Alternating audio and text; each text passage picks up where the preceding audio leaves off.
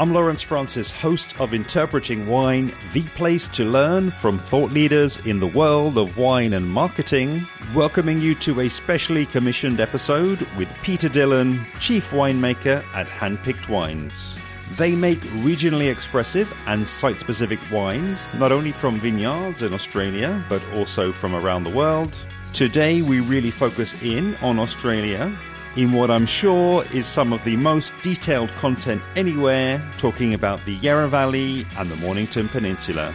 The 3 wines we tried today, as well as 2 others, will be available to try at the London Wine Fair from Tuesday 7th to Thursday 9th of June. Handpicked Wines will be in the Wines Unearthed section at stand X114A. They're actively seeking importation into the UK, so do be sure to stop by to taste if you're heading to the fair. We kick things off with an intro to Handpicked Wines before getting into Peter's origin story. He shares his day-to-day role as chief winemaker and talks us through the company's vineyard acquisitions before getting into Australian wine perceptions in 2022 and winemaking culture. The first wine we try is the Regional Selections Pinot Noir 2018 from Yarra Valley, which Peter then uses as the basis for a virtual journey from High Bow Hill to Wombat Creek, the 2 sites where the fruit from the wine is sourced from. He also covers the geology of the 2 vineyards, as well as winemaking in Handpicked's regional series. The second wine we try is the Single Vineyard Chardonnay 2018, all the fruit coming from the Wombat Creek vineyard. Before trying the third wine, the Collection Series Pinot Noir 2019 from the Mornington Peninsula, which we then use as the basis for a discussion of the Mornington Peninsula geology. We close things off talking about viticulture at Handpicked Wines, their sustainable approaches, before looking ahead to their appearance at the London Wine Fair 2022. Enjoy.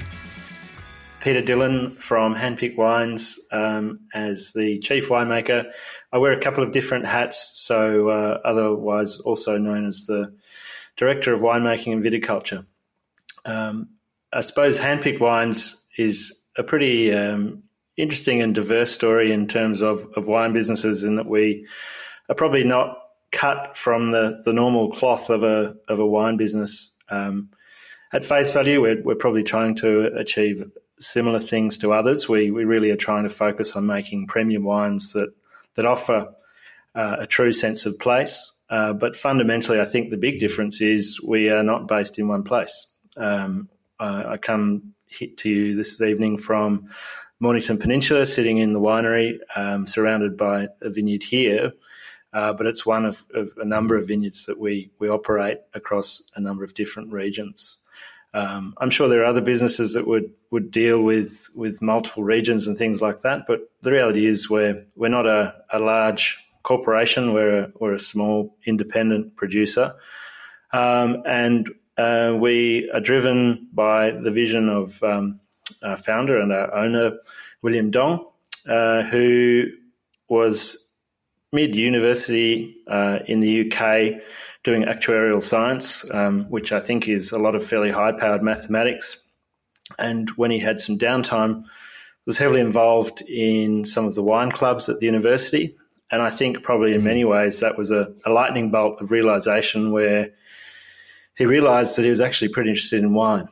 And if we then fast forward a few years, here we are today, and we're underway with 6 of our own vineyards spread across Australia, and a pretty diverse portfolio of growers, which in reality spread from the far west of Australia in Margaret River right through to New Zealand, and even some international projects, including making some Pinot in Oregon and places like that.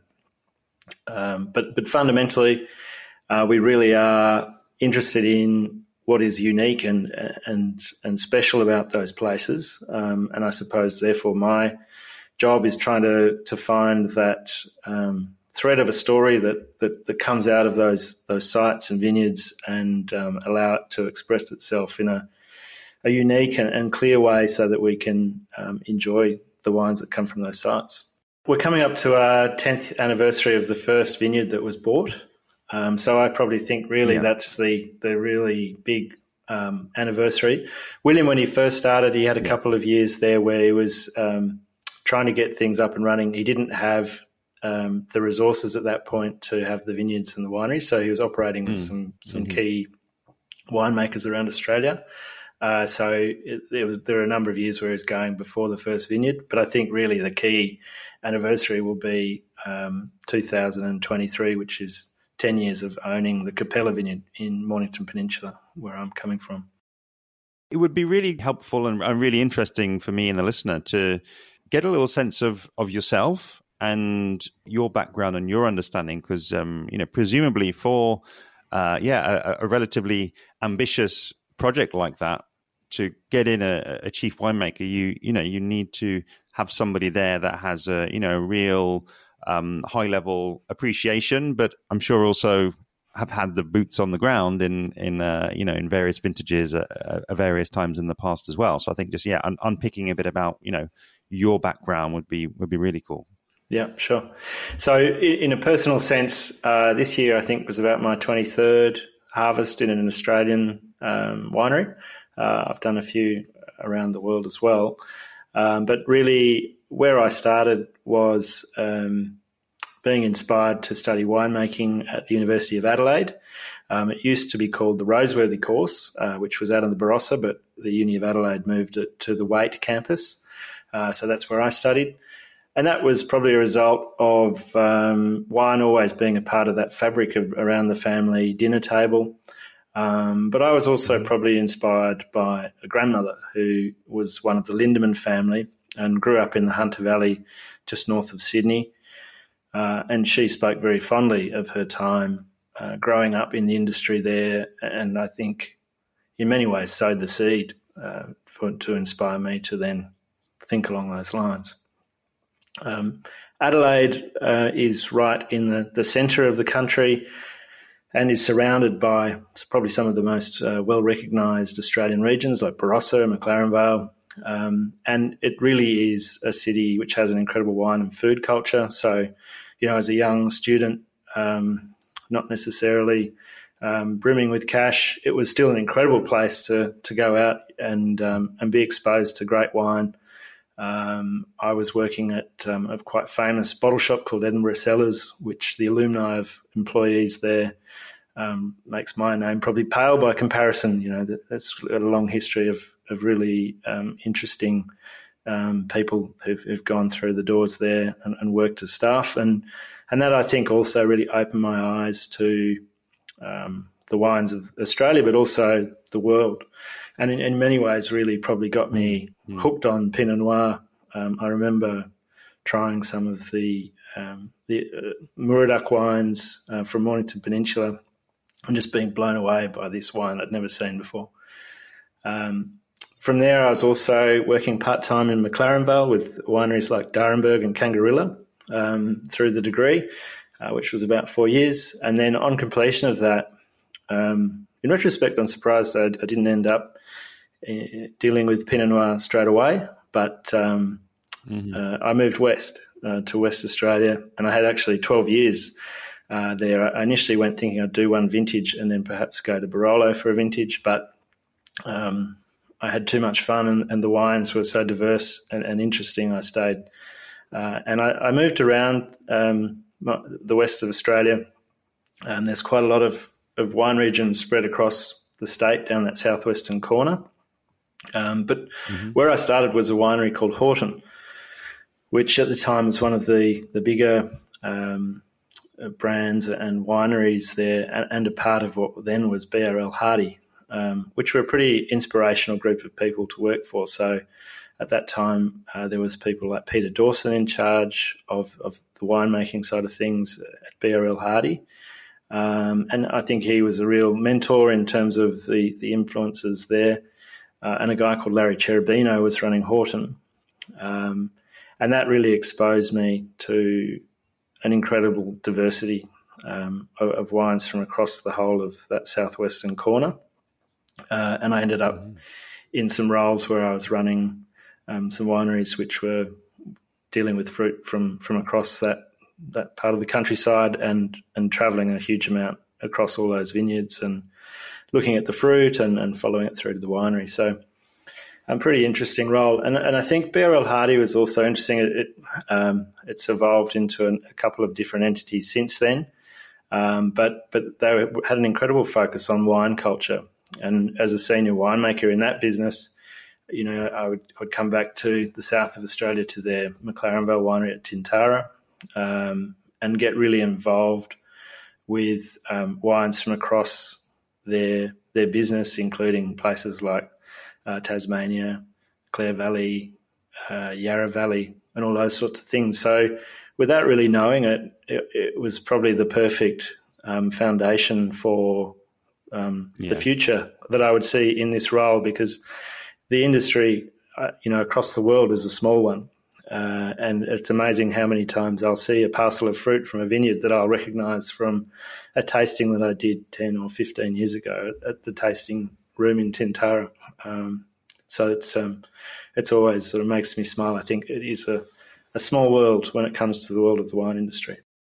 Really interesting, Pete, to get the context and background to where you've come from. And I wonder if now we could fast forward the almost 8 years now to since you joined Handpicked Wines, where you oversee operations from the vineyard through to the winery, and maybe, start to unpick more about what exactly does that entail. So in terms of how we operate at the moment, it's obviously been a slightly interesting or challenging couple of years with the arrival of COVID and the pandemic. And it probably has made me have to pause a couple of the more complex projects in some way, shape or form. But in a normal sense, which I think we're coming back towards now, and where we certainly were pre-2020, I would probably be operating in a manner that for many would be seen as reasonably hands-on. So obviously plenty of desk work still involved, but I do get pretty heavily involved in particularly the vineyards, especially through that period of pre-pick at harvest time, because I really think getting those nuances right to that nth degree really makes that big difference at the winemaking side of things. And then, I've got a small team around me, and it just depends a little bit as to what's going on. And there's always, no vintage or harvest is ever the same. So, it's almost a bit of a triage process where you have to identify those key issues to resolve or key quality parcels of fruit that need the attention, and then we'll divide up who's going where at what time. And what that will mean is that in a given week, I may well start it in Tasmania, and then the next day be in Mornington, and the day after be in Yarra Valley, and then the day after that I'll be on the plane to South Australia to look at our McLaren Vale or Barossa fruit. And other weeks I might spend the whole week in Mornington at the winery. So really there's no hard and fast rule. It'll just depend a bit. And then, of course, no vintage ever goes perfectly to plan. So there'll be other instances where I'll be in Tasmania, our viticulturalist will be in McLaren Vale, and our winemaker, Rowan Smith, will be up in the Yarra. So we have to sort of divide and conquer at times as well. In terms of Handpicked's process for how we choose these vineyards, it's really is a desire to focus perhaps on these super premium regions, but underlying that, there's also very much you can probably see that preference for cool climate, and there is a core of fruit around things like Chardonnay and Pinot Noir, but that's not exclusive. We do have the vineyard in the Barossa because it is such an iconic region. I think William felt that was a crucial component to include.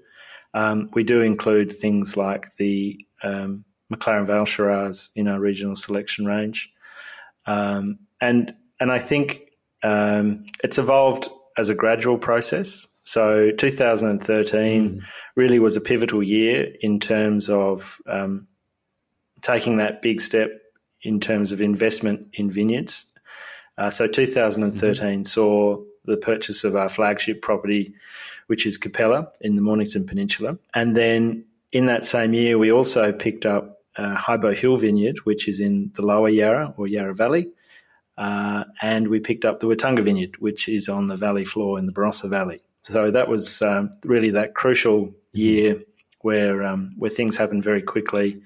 And really, I think that was a recognition of the importance of just having ownership and control over those sites in order to really drive that process of making the best wines that we could. Nothing ever stands still at Handpicked Wines, and I suppose we're always thinking about those next steps. So we took a little bit of time to distill what had happened there and what the next directions would be.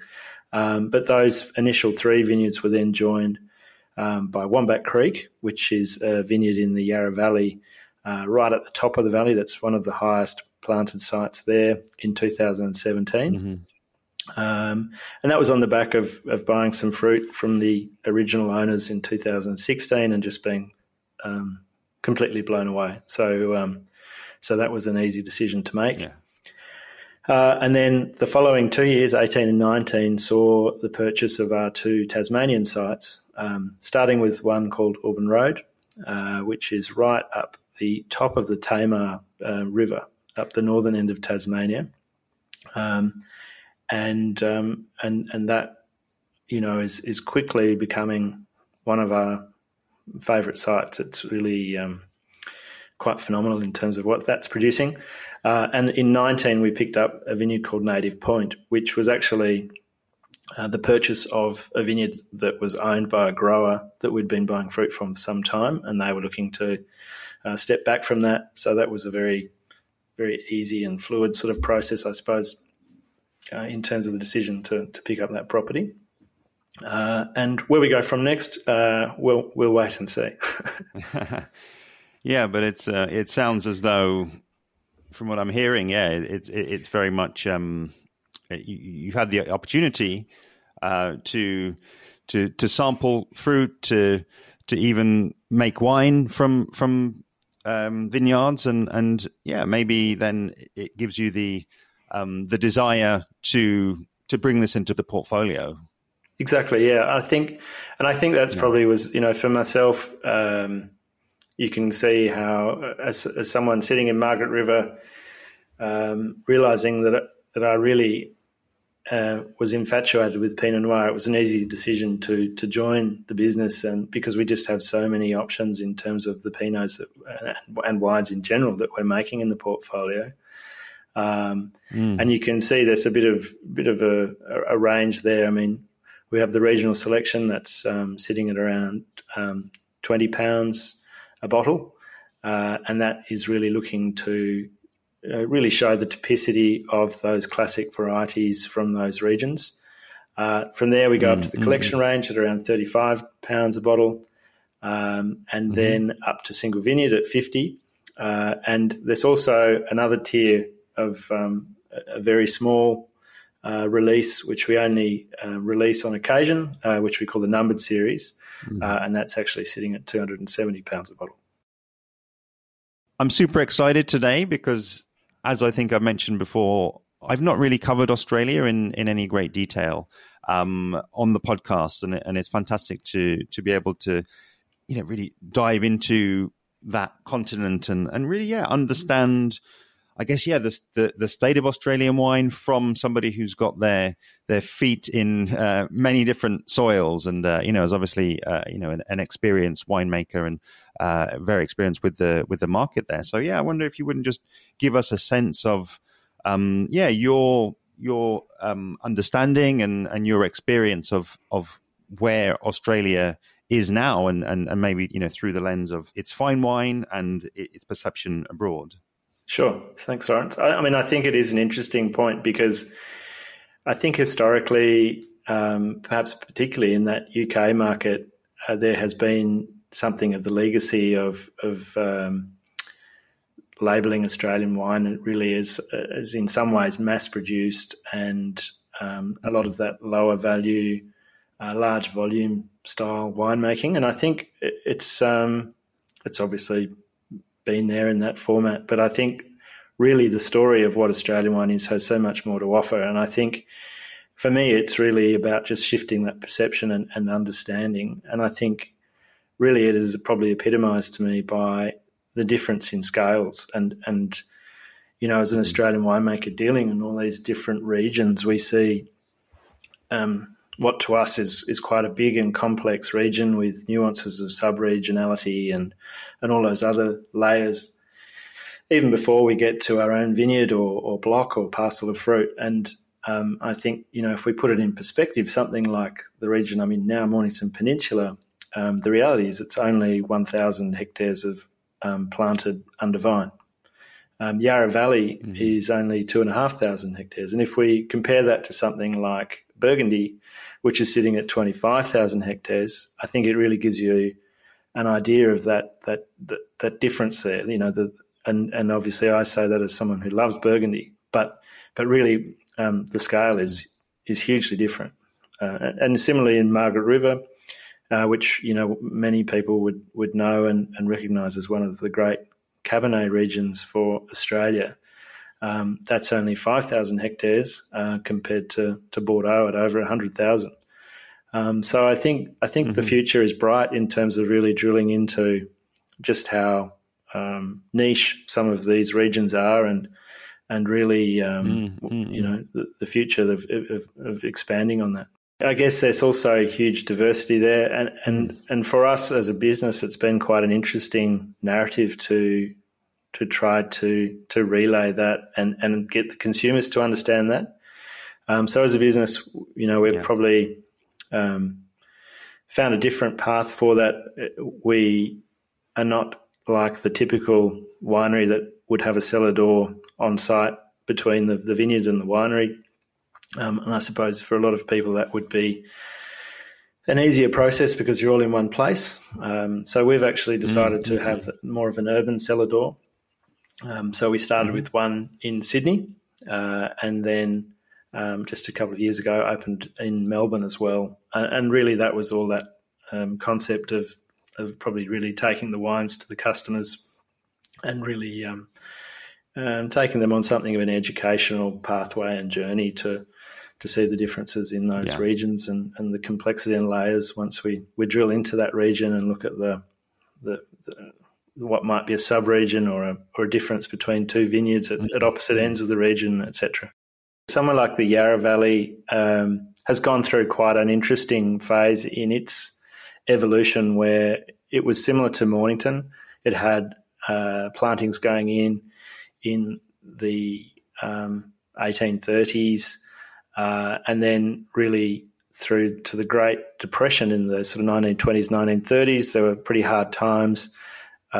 Society, certainly in an Australian sense, was more interested in fortifieds. All those sorts of things meant things really ground to a big halt in the Yarra. It really started with vigour in the 60s and got back up in terms of table wine. But in more recent times, so about 20 years ago, phylloxera arrived in the valley, which was previously phylloxera free and largely planted on own roots. So the region there's seen this necessity for change, starting at that vineyard level. And I think that's quite interesting to watch too, where obviously it's something that everyone would prefer perhaps not to have to do or be forced to do as the phylloxera spreads. But I think what it, you know, the flip side of that coin is to say there's plenty of investment in removal of those initial vines and planting the replacement blocks.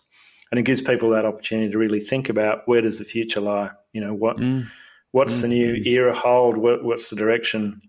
Are we going to plant with the same varieties or different? Thinking about climate change, rootstock clones, all those sort of things. And I think that makes it a really and there's a lovely energy there around what perhaps could be a negative is actually a real positive as well.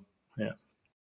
Incredible. And, you know, you've brought up, you know, one of my favorite topics really, which is, again, you know, going behind the stereotypes, really, because as you say, it's very easy to kind of paint in these very broad brushstrokes, and say New World wine is made like that, Old World wine is made like that. But really, it's not that simple, is it? And I think your specific mentions there of the sizes and what we're dealing with, I think certainly does give an insight into that. The other element that I'm always very taken with as well is actually the relative youth of winemaking in those different regions as well. I mean, as you say, Burgundy, we can go back to the Cistercian monks, and we can literally go back centuries, and the history isn't so much there in regions that you mentioned, but I think for me there's also there's a different feel to that, because actually some of the pioneers, the people who made those first plantings, are still alive, or certainly their impact is kind of still alive as well. And I wonder if maybe through the lens of that that sort of consumer experience, is that something that you are able to kind of share with the consumer as well? Just how sort of still evolving the wine scene is in Australia. I think it's definitely part of the story, and I think Mornington Peninsula is quite a good example of that, where I think if we really wanted to drill into it, you could say that there were some vine plantings in 1886, et cetera, but really they were relatively short-lived. There was a planting by a fairly famous Australian business called Seppelt in the 50s, but it only lasted a little more than a decade before it was burnt down by a bushfire, and then not much happened in Mornington until the early 70s.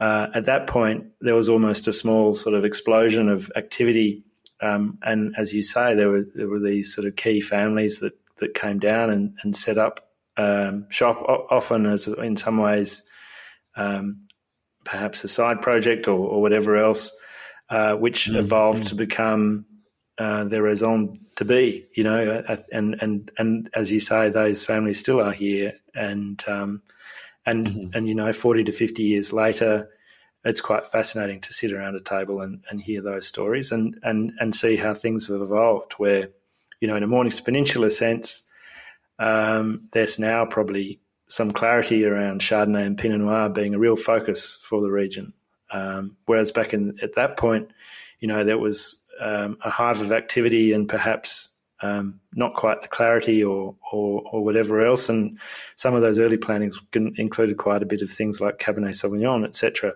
which, I think at that point didn't last too long and was replaced and not so much a focus now.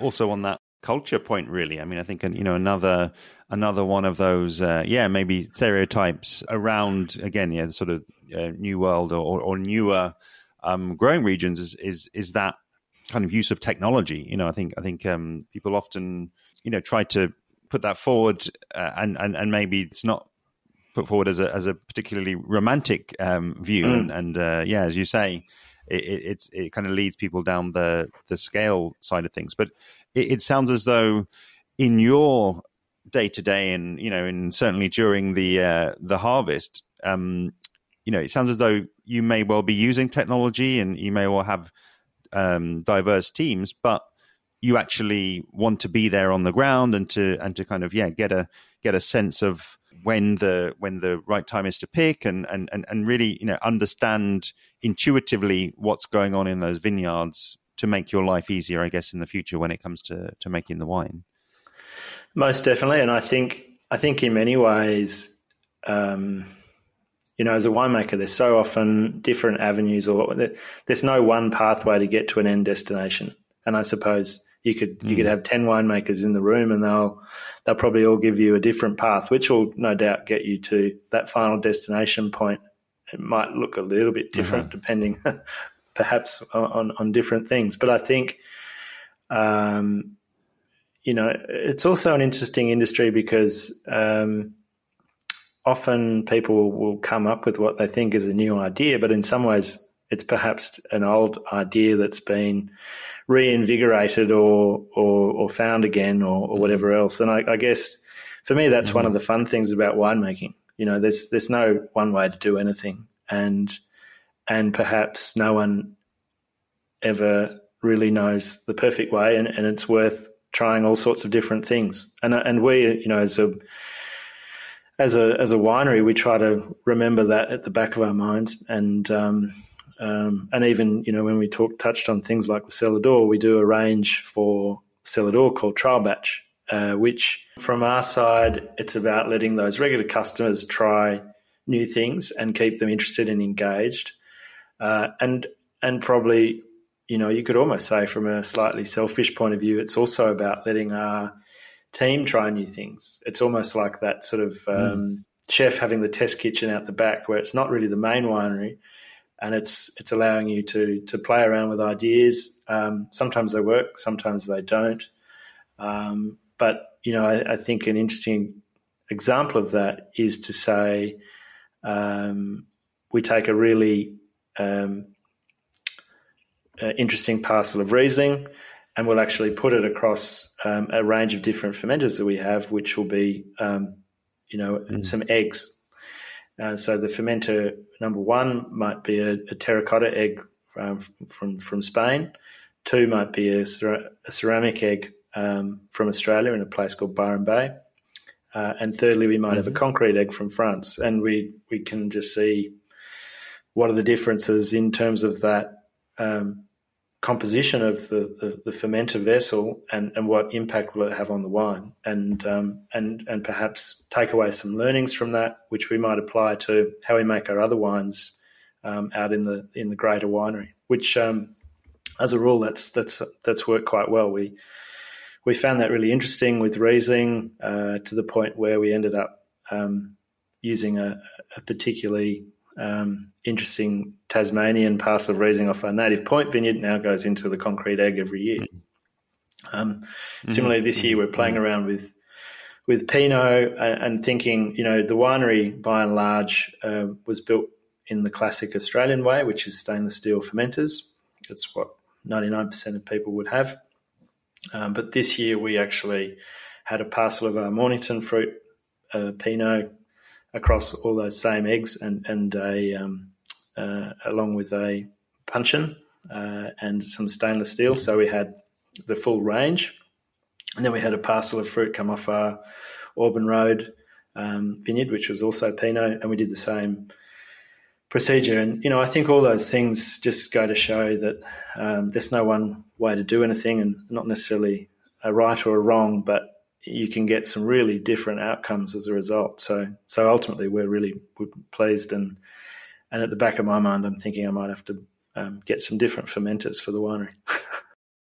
So in terms of tasting some wine, we probably should start with the regional selection from the Yarra Valley, which is the 2018. This range of wines or tier for us really is trying to demonstrate those classic varieties from these regions. So Pinot Noir really is one of the key red varieties in the Yarra Valley. And this is there's probably different layers to the story around this particular wine. But for us, this is a combination of two of our sites. So about 1/3 of this wine comes from a vineyard called Wombat Creek, which is right up the top of the valley, so would be deemed to be Upper Yarra. And the balance comes from our other site called Highbow Hill, which is right at the opposite end of the valley. So it takes me about probably 40 minutes to drive between the two. And generally, as I come down the valley, it'll drop about 5 degrees, which is associated with a roughly about a 200-metre drop in altitude. So you get this real, I would say, typicity in terms of character of the Yarra, but at the same time, you've got this combination of fruit characteristics. So we'll have a quick look. Not sure if you want the authentic cracking of the still. Yeah, we'll leave a bit of ambient sounds in, and and to me, in tasting this wine, I see that combination of characteristics of the two sites coming together. So to me, to give you an idea, because that lower site just has that extra element of warmth, I tend to see more of those black fruits coming from that site. So quite a savoury spice and some of that darker cherry nuance coming from Highbow Hill. Overlaying that is the Wombat Creek fruit, which, is quite an interesting site. Being Upper Yarra, it is classic in terms of having perfume and probably a little bit more of that red fruited spectrum that is there. But I think what is different about it is that it's quite old vines. It's one of those early vineyards to be planted in the Upper Yarra. And at the time, the original owners actually planted it to be a sparkling site, which has evolved since the late 80s to the point now where possibly with climate change, we're thinking of it more as a table wine site. But often people would see Upper Yarra as being probably more tension, tighter, finer.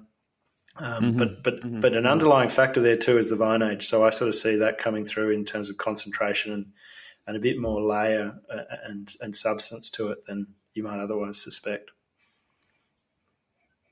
Amazing. And you've set me up there really for one of my favorite questions. When you mentioned driving between the two sites, and given that I've never been to the Yarra Valley, I've never been to those growing sites, obviously. Could you give us a sense of, on that drive down, and I guess at different times of the day, what are you seeing? What does it actually look like there? What is the type of environment that you find yourself in, and that we're tasting the wine from? Well, perhaps we might do the journey the other way around, because for me that's probably more reminiscent of the first time I remember driving up to Wombat. It is etched in my mind. It's quite an impressive drive. So as we start in that lower portion of the valley where Highbow Hill is, it's more rolling, folded hills. There's still the Yarra Ranges surrounding us on different sides of the valley, which have got covered in eucalypt bush forest. But being in that sort of valley floor, it's more shaped possibly by the winding of the Yarra River. It's got a much flatter, broader floor closer to the river. And then as you start that climb, there's a shift in that landscape, and the country becomes tighter. And really what is happening is you're going from the valley floor and up onto the edge of what's called the Great Dividing Range, which is this range of hills that go right up the side of the east coast of Australia, from the southern point to the very top of Queensland. And you get this huge change in landscape due to things like the orographic rainfall effect, where the weather's coming in from that western side, it hits this big range of mountains and it drops all this rainfall.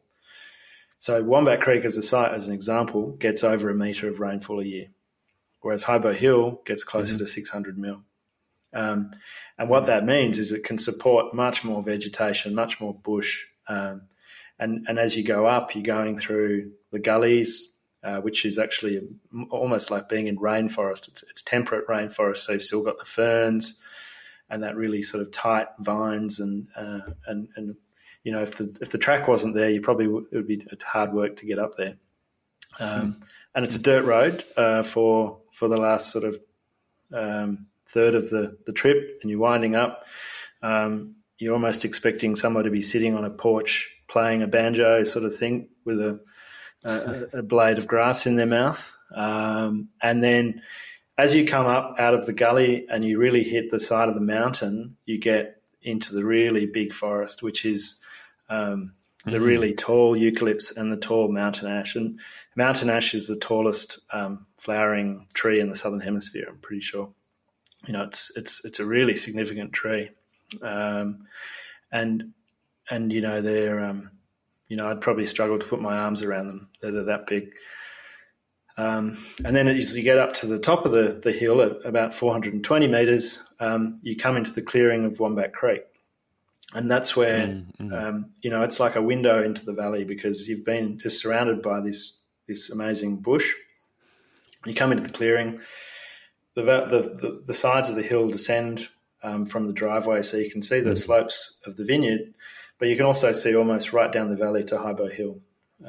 You probably couldn't see quite that far with the naked eye, but it's just this amazing window, as I say. And, for me, the first time I went up there, the hair really stood up on the back of, my arms. You could just sense that it was a special place. The other part of that story is to say, Wombat Creek is it's that classic Australian story, which we're probably trying to avoid in some ways, about talking about the Australian critters. But wombats, for those that are not aware, are this marsupial that lives in burrows, and it can grow to over a metre in length, so it's and nearly sort of 50 kilos. So they're incredibly small, stocky, almost like a furry sort of pig, and they love digging these massive burrows, which is probably a bit like 100 times the size of a rabbit burrow. So we have to actually be careful at Wombat Creek driving the tractors down the row, because if you get a tractor wheel going into one while you're trying to operate, it gets pretty scary for everyone. It also adds to that complexity of running organic vineyards, because we do have to try to manage and deal with things, because not only do we have lots of wombats, which fortunately are short and can't really reach the vines, but there's lots of things like kangaroos and feral deer, and they really make a big impact in terms of just eating the vine and fruit and all those sorts of things. So, it's certainly something we have to think about as to how to manage those sorts of things, running an organic operation on our various sites. Really cool to get the visual there, and to imagine myself, I guess, on the 4x4, I guess it must be, snaking our way up the valley there, and what we can see in terms of the sort of flora and fauna, and we might sort of see a wombat on our way up there as well.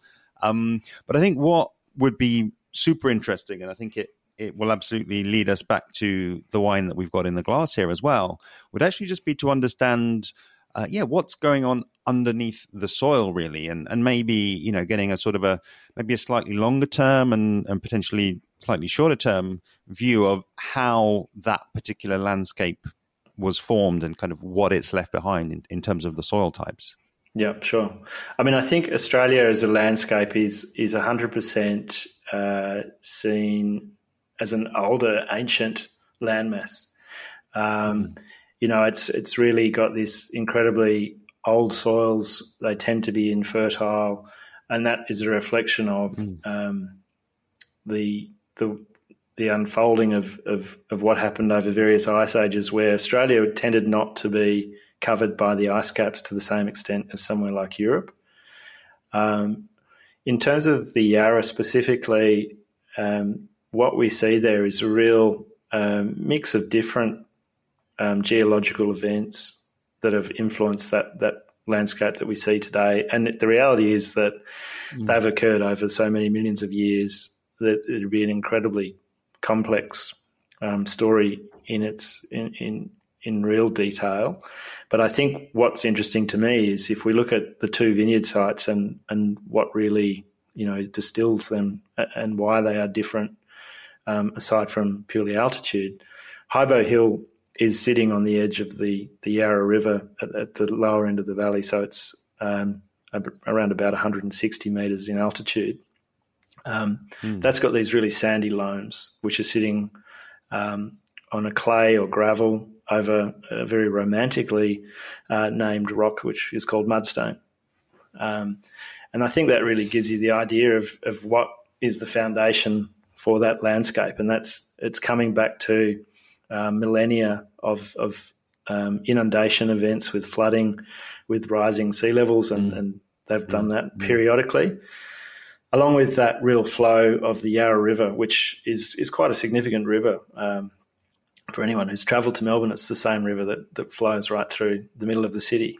And so that is this really sedimentary based landscape, which is folded and there's still, it's not to say it's flat or anything like that. It's Highbow Hill has seen uplift and shaping, so it's got real undulation and variation of aspect and slope, but ultimately it's coming back to that really sedimentary formation. Wombat Creek is really very different to that. It's very volcanic in its origin. So it's a very, very deep volcanic loam that it's based on. So it's coming back to a degraded lava flow ultimately. And probably what I'm not clear on is that an actual eruption that's formed like a volcano? And I don't think it is. I think we're talking about subterranean eruptions which are folding and then eroded and degraded. But it does look to the naked eye almost like that sort of, it's deep enough that you can imagine it being a volcano. And what it also has is this incredible depth to the soil, and those volcanic loams are these rich red loams there. But as you travel through the Yarra, there's this real interplay of different lava flows over the millennia. So you'll see not just red soils in a volcanic origin, you'll see also this brown, and in some cases they'll overlap and intersect, and you can see what has happened over time. But in terms of Wombat Creek specifically, it's this amazing red, almost purple volcanic loam, which goes forever. When you dig a soil pit there, it's really quite consistent in terms of that composition as you go down, which makes it incredible. That if as a grape grower / winemaker, the capacity to really tap into those differences and see how they evolve when you might have the same clone from a similar age, you just get this, obviously incredibly different wines coming off those two sites. In our journey back into the glass, really, I wonder if you wouldn't just say something about your input, really, in terms of this wine. In terms of what were what is the characteristic of the winemaking itself, and give us an insight into what then happened when that fruit was transported to the winery. This is our range of wines. The tier in terms of regional selection, the idea really is to allow that fruit to express itself, and very much not wanting to be too heavy-handed in terms of what we do. So that means we have less influence of things like new oak. There'd be less influence of things like whole bunch, and really trying to get that level of purity coiled around the fabric of that wine to really show us what a Yarra Pinot is all about. So that means we're destemming, we're fermenting it for about 2 weeks, and then pressing, and it's in reality probably got about a 20% new French oak element in that wine, and that's something that would change as we looked at those other tiers in the portfolio in terms of the new oak component and things like that.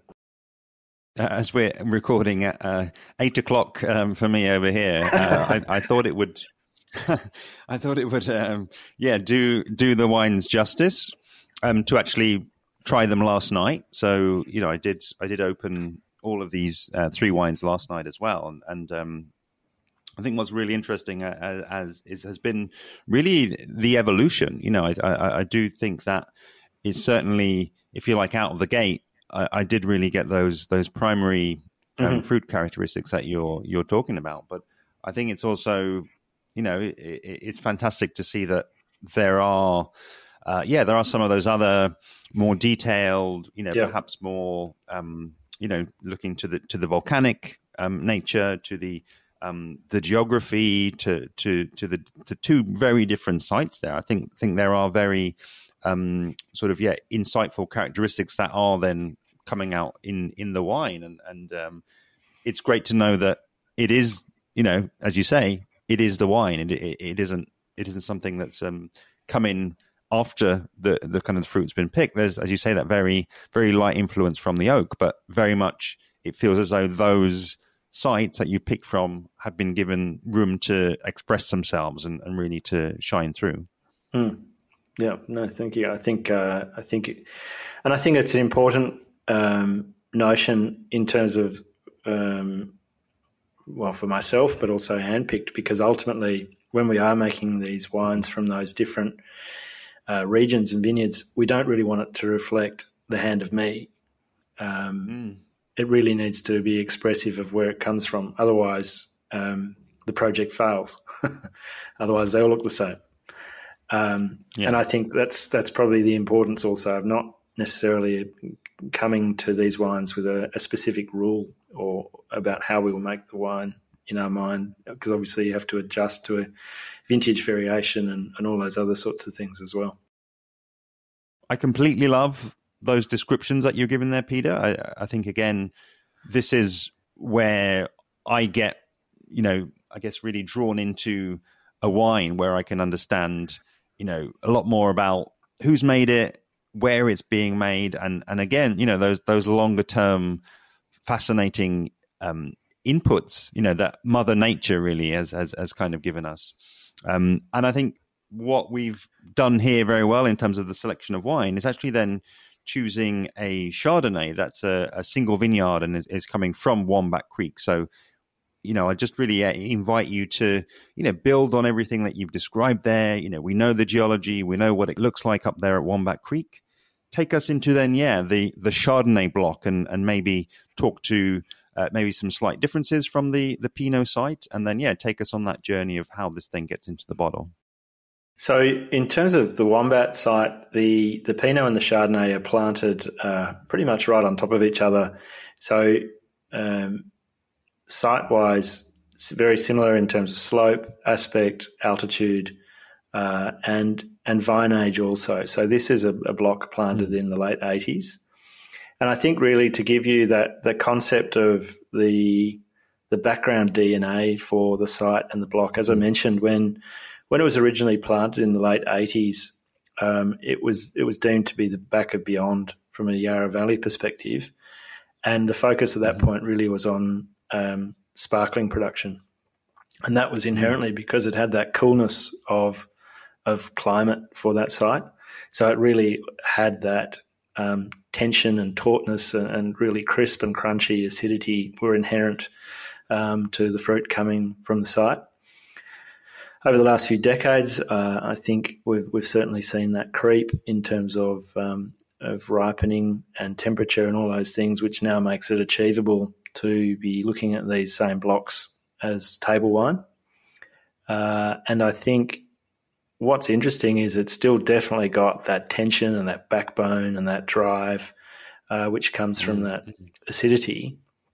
But we are seeing this nuance of what comes with the vine age in terms of that depth of flavour. And it's something, that probably, it really blows me away in many ways, just the power of the fruit that does that. It's eye-clone Chardonnay. And, in a general sense, that's a clone that probably divides the room a little bit. It at times can be tropical down lower in the valley. And there'll be winemakers who don't like it, and there'll be winemakers that do. I think in terms of what we see from Wombat, it's a completely different spectrum of fruit.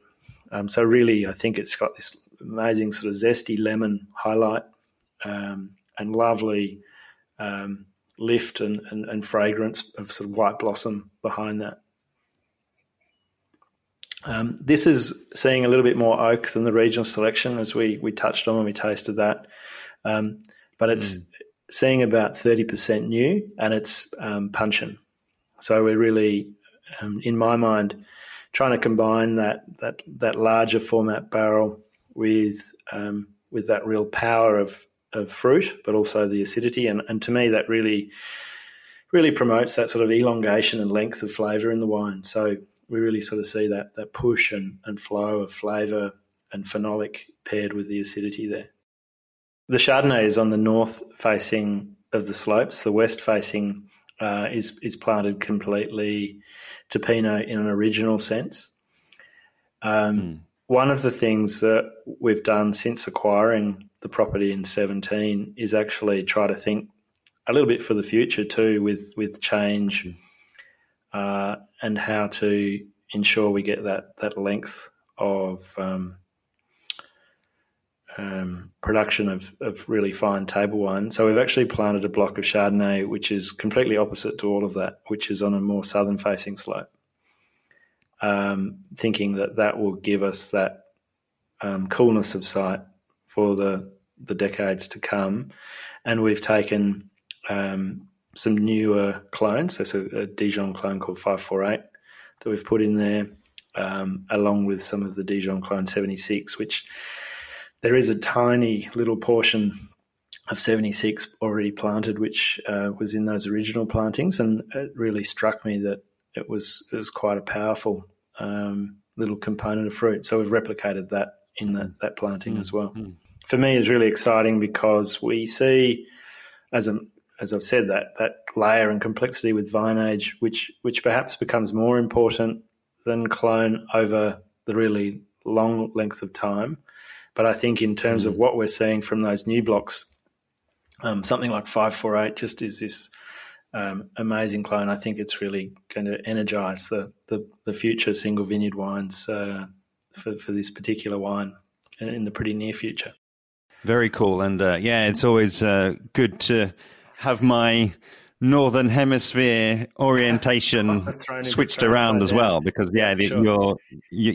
You're saying that these are planted, as I learned, on the sun side, but then you've then now to adapt for future climate change, you've gone onto the shade side. So if as I say, that's maybe just me, but it's always interesting to know that it's everything is sort of reversed. Peter, I'm loving these descriptions, and I think one thing that we haven't really so much touched on is how different vintages have the interplay. I mean, you've spoken about the sort of the broader strokes really around this particular site, and I think using this wine, looking at Wombat Creek and looking at Chardonnay. Given that we've got a 2018 here, I wonder if you wouldn't mind saying something about that particular vintage. Sure. What were some of the sort of unique points around that vintage? What points were sort of similar to other vintages, and we can then also kind of follow that path back into the glass and see how that turns up. I mean, it's an interesting question, and I think it's probably particularly pertinent from a Wombat Creek point of view because being the highest site in the Yarra, it probably really does accentuate the impact of vintage variation. It's a little bit more extreme in terms of weather cycles. It's probably one of the later ripening parcels of Chardonnay in the valley because effectively it is so high. This is one of the parts of the valley where in winter it would snow on the cold days, which would be, next to unheard of at the actual vineyard in Highbow Hill. You might see it on the ranges around you. But so there's that real difference there. And it probably means you're a bit more exposed to a tougher vintage and that vintage variation. In terms of 2018 itself, we were ultimately very, very happy with the way the vintage turned out. So I wouldn't suggest that was one of those years where we had a really hard time. That was a vintage which was marked by quite a cool and moist winter and spring. And at Wombat Creek, that would be particularly so. As I said, that we would often see rainfall over 1 metre there in a given year. The thing with that site is that because it's on that volcanic loam, it's not necessarily something that concerns us because it's also incredibly free draining soil profile. So we tend to see it soak in, and because it's quite a steep hillside, it tends to also flow off and go down to the dam quite well. So really what that did was set us up for the summer, which often is the pretty classic Australian summer, which means that as it was in 2018, as we came into that pre-Christmas period, it really dried off quite noticeably. And that saw quite a sort of hot season kick into gear at that point. And then it actually became very dry. So that's where I think having a site like Wombat Creek with those really good moisture retention and that coolness of site meant I think you can definitely see some of that warmth of the year that's there. I would say something like 2017 was a bit more finely chiselled in terms of the acidity. But I think still you get that sense of where you are in the Yarra being up high and cooler and therefore that backbone of acidity. Again, talking to the evolution of this wine, I mean, I think I'll be including below all of the links to information and tech sheets about the wine. Yeah. But again, having opened this particular wine last night and tried it has evolved. I mean, I think that certainly the maybe the oak was maybe more present for me when I first opened the bottle, and that kind of struck match characteristic as well. Yeah. And it just feels as though really, overnight and in the fridge and those elements have all just really come together, and it just feels like such a harmonious wine, I would say. Yeah. And it's again super interesting to hear all of those different inputs into the different clonal selection and the site selection, but ultimately it sits in the glass very balanced, which I think and I hope is one of the best compliments you can ever give to a winemaker. Is that all of the I actually really love hearing other people talk about my wine, because I think as a winemaker, in some ways you can end up in a bubble where if you don't hear too often, you get this sort of preconceived idea of what your wine might look like. And I think, it's an interesting one. I mean, and the struck match is an interesting one too, because that is something I actually really love in the wine. And Wombat often, to me, it's obviously a sulfide characteristic in a chemical sense, but Wombat often will have that vein of sulfide there. And I think fundamentally for me, it just makes me think of great Chardonnay. So I'm always happy to see that sort of evolve and come in and out of the wine over time. The 18's also, it's not fined or anything like that. So I think it really gives you that true window into what the vineyard does. As somebody once described to me, you get different looks at that as the wine opens up and kind of evolves as well. It's not one of those sort of static wines that never change. I always like that characteristic because I think it just reminds you that it's kind of a living thing. It's actually, it comes from grapes, it comes from a place, and actually those things and those characteristics are always changing, and I think it's nice to reflect that even when you've got the glass in front of you. Really loving the wines and the descriptions, and I think as we come to the third and final wine for today, I think it also gives us a really interesting insight into your portfolio of wines, because we're now going to move to a different part of Australia. We're going to move down to the Mornington Peninsula. So I wonder again if we sort of pull back from the wine and pull back from the geology, maybe just talk to us about the geography. So introduce the wine and talk around standing out in those different vineyards where the fruit is coming from. Kind of what are we seeing and what is the sense of that location? The third wine is actually a Mornington Peninsula wine, and this is the tier that sits between regional and the individual vineyard. So this is called Collection. The difference in terms of a geographical sense, we've come from being an hour to the northeast of the Melbourne city, and we've actually now driven south by about an hour and a half. And Mornington, instead of being continental in terms of the Yarra, is slightly inland. Mornington is very much a maritime climate. So really here we're surrounded by, on a peninsula, surrounded by water on three sides. So we've got Port Phillip Bay, which sits just off Melbourne itself. To our south, we've got basically the Bass Strait. And the south is really where the main weather systems will come in. If we kept going, if you're lucky, you might hit Tasmania, but if you didn't, you'd end up in Antarctica. So that's the engine room for a lot of our really big weather systems that would come up from that direction. And on the other side of the peninsula to our east is Western Port. And what that means is as a region, it really tempers the highs and lows of temperature because what will happen in a hot summer's day, which is about that time that the fruit is really ripening, you'll tend to have the wind coming from one of those three directions. So it's flowing across those bodies of water, which really gives us that cooling capacity and really drops the temperatures a bit. The exception is if there's a hot northerly, obviously in that case it will be not too much you can do about it. And what to me that does is it gives these the wines of Mornington this lovely sort of vibrancy and freshness. But equally, in particularly for this wine, where we sit in Mornington is closer to Western Port Bay itself. So that's where the Capella site is and the winery. And Mornington, as I mentioned earlier, is this tiny region, so only 1,000 hectares planted. But it actually looks a bit, again, quite volcanic in its sort of DNA. And if you look at a map of the geology, it actually looks like there's a sort of the cone of the volcano sitting in the middle.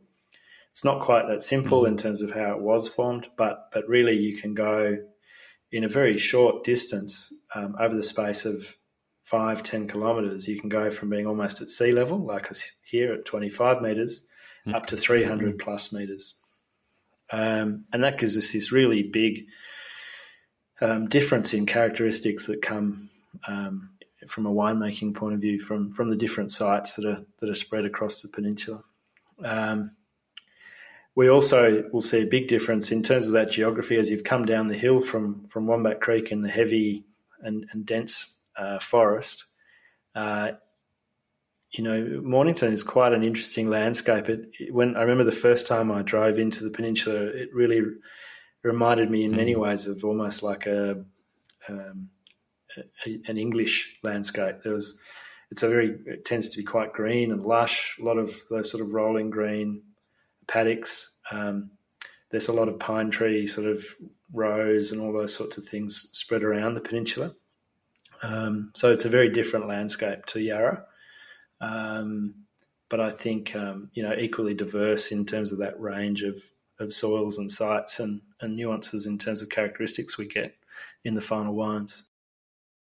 So in terms of Mornington Peninsula itself, I think it's, we could really drill into it and look at it in quite complex ways, but I think in simple terms, what people will often do in breaking it down is describe it as up the hill and down the hill. And what that really means is up the hill tends to be a volcanic loam, slightly different to what we've talked about from a Wombat Creek point of view, but ultimately still that degraded volcanic loam.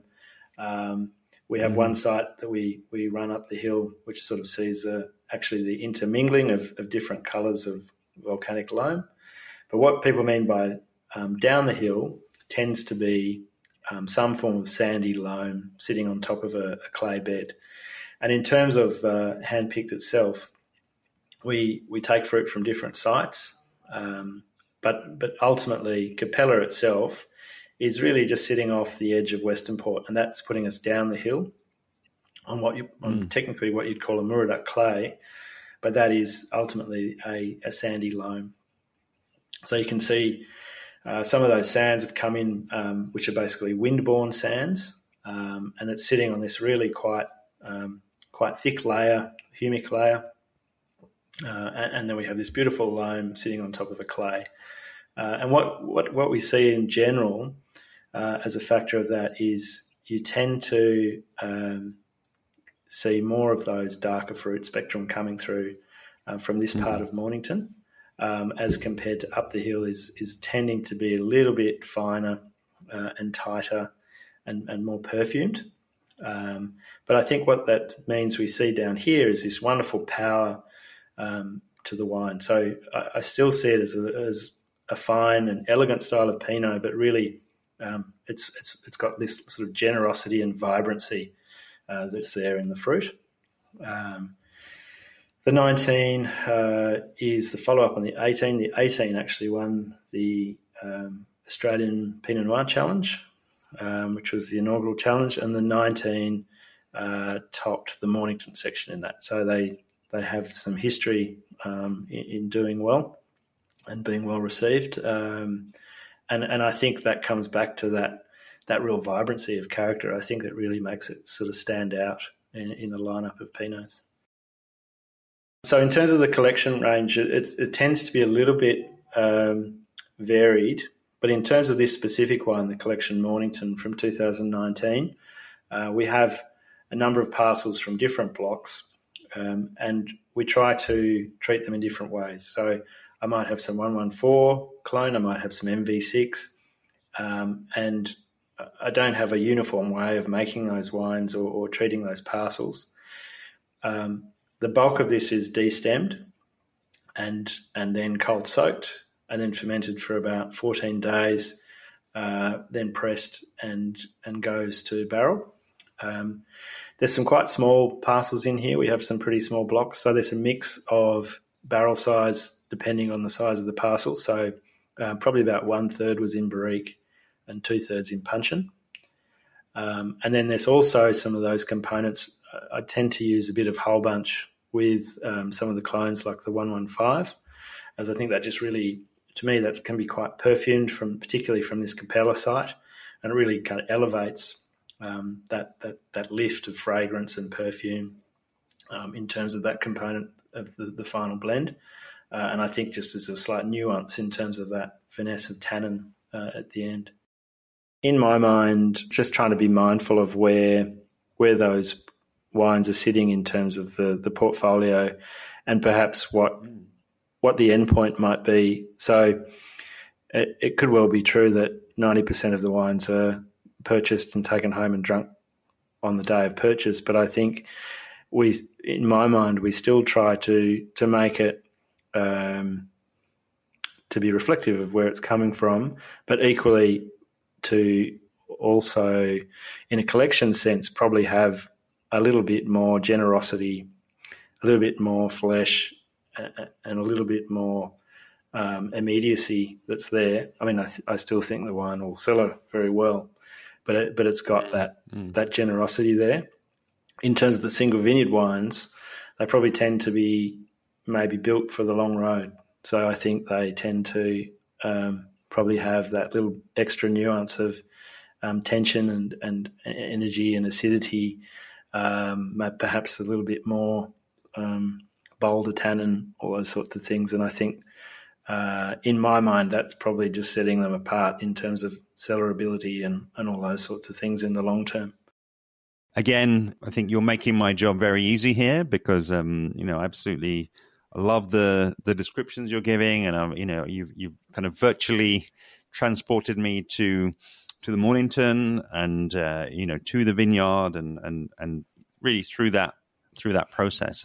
But I think also, you've given a really accurate insight into how this sits in the glass as well, and as you absolutely say, super approachable now in its kind of relative youth, with I think a great cellaring potential, just another look at Pinot for me, and translating that volcanic soil, but as you say, generosity. I think that's a really good word, because it's still a very approachable wine. It's still a very drinkable wine. And almost, one where if you go looking for different characteristics, then you can absolutely find them. But I think also, just really enjoyable, which I think is, sometimes something that we don't talk enough about in terms of wine consumption. It's what I call a smiley wine as well. It's kind of, you have it and it puts a smile on your face. Not a technical term, but I think also just really important. Wines that are just delicious and just really enjoyable experience to drink and to think about the food pairings. Yeah, and it is interesting too, because I think there is that third dimension in terms of when you try a wine, and that might be emotive, or you might feel there's an energy there, or you transcend to a different place, or a past memory of some time that reminds you of drinking a different wine with someone else or at a different place. And to me, that's that part of the joy of wine that is, not necessarily black and white or scientifically provable in any way, shape or form, but nonetheless what makes wine so enjoyable. I've really loved talking and really delving in some depth into these three wines, and again I will in the show notes below I'll be linking these particular wines, and also just linking the Handpicked website where people can I guess sort of orientate these wines within the broader portfolio. One of the things that I like to hear about, and I know that the audience loves to hear about as well, is viticulture, and it's something that we haven't really touched on too much so far. And I think that given how the company operates, and really my understanding is that you tend to be taking over and purchasing vineyards that have been in existence for some time, and where there's been a previous viticulturalist on site. I'd love to know a bit about, and potentially through some examples, what are some of the changes that you've made in those vineyards when you take them over, and when you want them to, as we say, fully express the terroir and the area in which they're located. Yeah, sure. I think it's a question I love, because I think, my title is winemaker, and that's what I think so many people think, that making wine starts when you take the grapes and you start doing things at the winery. For me, obviously, the reality is, if we want to make the great wines, we have to really get it right in the vineyard. And I think, we obviously spend a lot of time trying to find great sites, and therefore once we arrive, we have to think about what is it we might do differently, what is it we can change. And I think ultimately the reason we've bought the site is because it has demonstrated the potential to make great wine. So we know there's that there. And that's probably, got lots of different layers to it as to why that may or may not be. But I think at that point, really, there's that, concept of trying to be the custodian of that site and take it to a point where when you leave, it's in a better place. And I think, in many ways that it comes back to that concept of vine health. So as a business, we've gone down the path of accreditation for organics, and that's well underway. Even prior to going down that path officially, that was in the background in terms of the philosophy that we were implementing. But our first sites will be accredited in August this year. But I think really, I think possibly some of the better examples beyond that is really simple things where just how we prune the vines has such a big impact on that longevity and overall health of the vine. So I think, a good example there is in the concept of pruning. We've really thought carefully about how to approach it, and we've gone down a path which is based on the teachings of a Frenchman called Poussard. And his sort of philosophy, it's quite interesting. What's old is new again, was actually described in a book published by a guy called René Lafon in 1921. And that was based around the concepts of sap flow, and that being fundamental to vine health and overall longevity and age of the vine. And, in recent times, those ideas have really been embraced by the guys at Simone & Search, and they've based out of Italy, but they've really worked hard on a global scale. I'm sure plenty of people have probably heard of them before, and they really are pushing what will ultimately be, in essence, a very similar process. And what it means is for the team, we really had to take a step back and unlearn what we'd learnt previously, where in a pruning sense with all our premium blocks, historically people would look for a cane, and that would be their first selection, and then they would choose spurs from there. The problem with that being that the cane is something that is there for 1 year, whereas the spur is setting up the fabric for those grapevines for the future. And in terms of sap flow, this concept is built around the idea that you want to see consistent sap flow down both sides of the grapevine as it then comes onto the wire. And I probably won't go into too much detail trying to talk about it in a podcast because it risks confusing it. But for me, quite a fascinating exercise. And the other key thing is to really avoid making big cuts. And what we've seen in this process is by changing this, reversing the way we approach the pruning of the vine, it actually makes it simpler and quicker for the team, but you can see much less big cuts, and that flow is really consistent within the vines. And we've seen a really quite amazing response, and ultimately I think that's probably one of the really key sort of steps in terms of things that we're doing. And an example would be for someone who finds grapevines that have had really big historical cuts, and you see these really gnarled sort of wound points. If you take those vines and you cut them in half down the length of the trunk and you split it open, you'll see that where there was that cut, there's this dead timber tissue, and it extends right down into the trunk. And really that's what we're trying to avoid. We're trying to have that health and vigour up the entirety of the trunk as much as possible. So I think that really is a key step in terms of ensuring that sort of energy and vitality in the vineyard for the long term. Outside of that, there's lots of what is probably becoming more and more commonplace, I think, in a general vineyard philosophy. But things we've been doing for a little while now.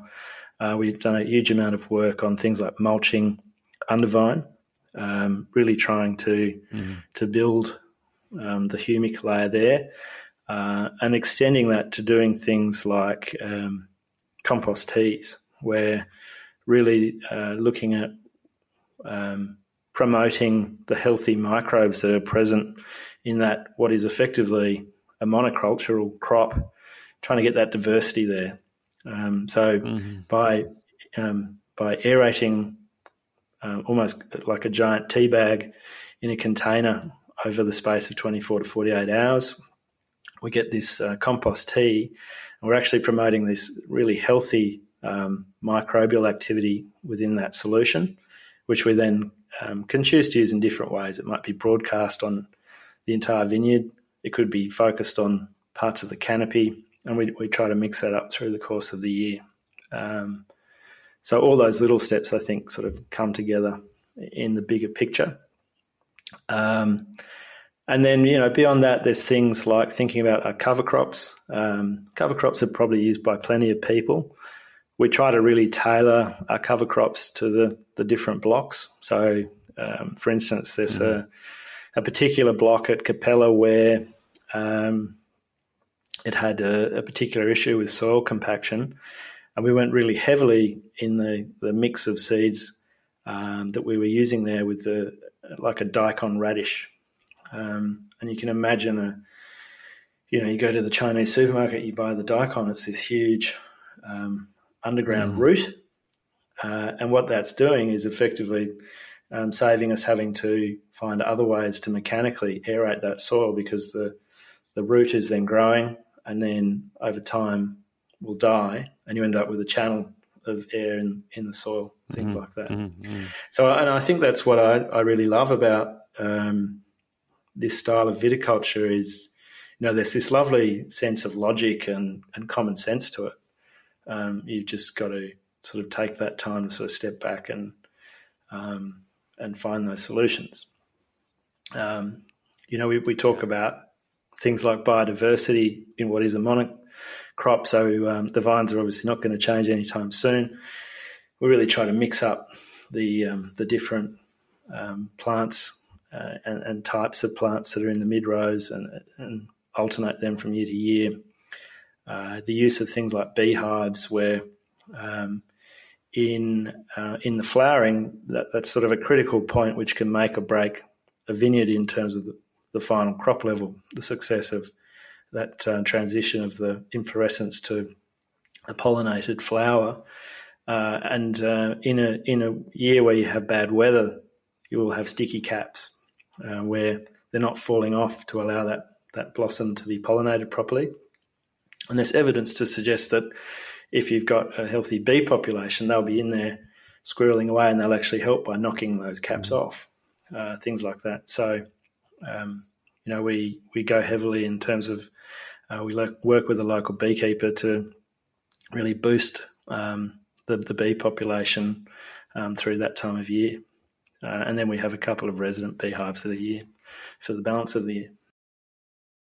Really love all of these examples, and I know that Australia itself has been a great lead in terms of permaculture, working with nature, and getting in tune with nature and getting as you say, the bees and the microbes to help you, to kind of all work in this same direction. And I just think that kind of intentional agriculture, as you rightly say, biodiversity within a monoculture, I think that's a really interesting way to put it. I think all of the things there, and I'm sure we're just scraping the surface really in terms of what you do and what you think about and what you will do in the future. I just think we could talk for a while on this one. Yeah, no, exactly. I think it just shows how many different windows into the world of wine there is. I think this is why so many people get hooked on wine, and it's not just about the great tasting wine in the glass. It's about what goes into kind of making that, and kind of how deep the daikon radish hole you want to go. But then what I also love is, and as we kind of move towards closing, what I also love is that people that just want to have the wine and just want to sit down and have a nice glass of wine with their friends, which is of course totally cool. People can go down that route as well. And definitely. We kind of started off with you mentioning around the urban cellar door and bringing these wines to people in Sydney and to Melbourne, and we are in the lead up now to the London Wine Fair, which is where Handpicked Wines are going to be showing for the first ever time. And I'm very honoured to, I think, be one of the first people in London and in England to get to try these wines. And I wonder just if in closing you wouldn't mind sort of looking ahead to the fair, maybe mentioning which wines are going to be showed there, and again maybe talking to hopefully a bright future with these wines showing up in the UK and being able to be tasted by my audience who are based over here. In terms of the London Wine Fair itself, we're in the Wines Unearthed section at stand X114A, and obviously looking very much forward to seeing how people receive the wines. In terms of the wines on pour, we have the 3 wines that we've talked through today, and in addition to that, we also have the 2021 regional selection Mornington Pinot Gris, along with the 2015 number series wine, which is the number 1 Shiraz. And number series we touched on in terms of the portfolio at the start. That is wines that we really are quite unique. We only make them in tiny quantities and only made from really quite special parcels of fruit in an exceptional vintage. I think it should be a pretty exciting opportunity to get to the stand and try that particular wine along with the others.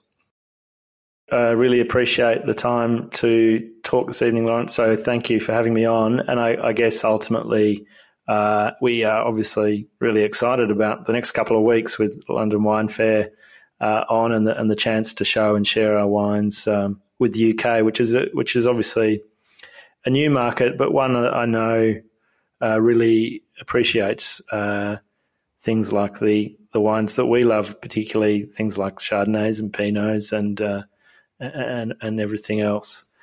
So I hope people have a chance to get down there and try the wines. And in the long term, we're obviously very open and happy to talk about opportunities that arise out of that. A huge thank you to you, Peter, for your time and insight into a really exciting terroir-driven project. Your passion really shines through, and even though this is super in-depth episode, I feel like we're just scraping the surface of your growing sites and approach to winemaking. If you know someone who would enjoy this episode, then please do share the direct link, which is interpretingwine.com/471. And to really show your appreciation, please leave the episode an iTunes review on the same link, which really helps people find Interpreting Wine and episodes like this. Do check out Handpicked Wines online at handpickedwines.com.au, from where you can find their main social media handles and learn more about the project. As mentioned last time on the podcast, I'm going to be at the London Wine Fair from June 7th to June 9th, so do say hi if you're also going to be there. And of course, stop by the Handpicked Wine stands in Wines Unearthed to taste. And of course, I'd love to have you following along with me on social media, where I'm at Interpreting Wine on Instagram and Facebook, at Wine Podcast on Twitter, and email hello@interpretingwine.com. See you next time.